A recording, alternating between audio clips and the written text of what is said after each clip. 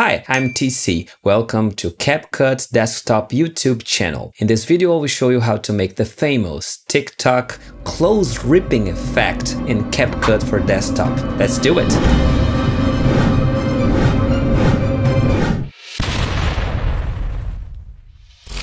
Right, the main concern when you are doing that kind of move, it's in the filming process. When you are shooting the video, the editing is pretty simple. So I got two videos here.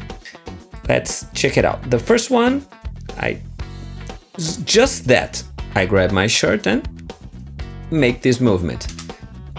And the second one, let's see. Simple. Let's see it again.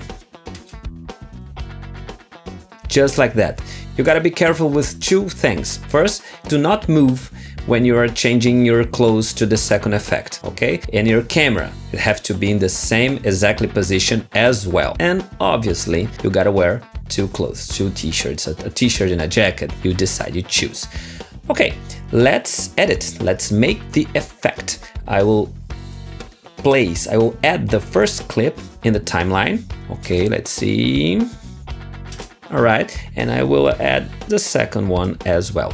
And I will cut, simply cut. Check it out. Here, okay. I guess here is a good spot. It's a little bit of try and error, all right. And I will split and delete. And I will do the same thing with the second clip. All right, maybe here, I will try. Split, delete, let's see. Perfect, on the first try. We can make it a little fancier, maybe. Let's add an effect, like maybe shake effect. Let's put here, and just a little bit. Okay,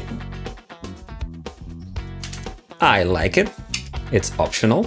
And let's make some noise, some audio sound effect, maybe a classical whoosh. Okay, simple whoosh, not that big deal. All right, let's see.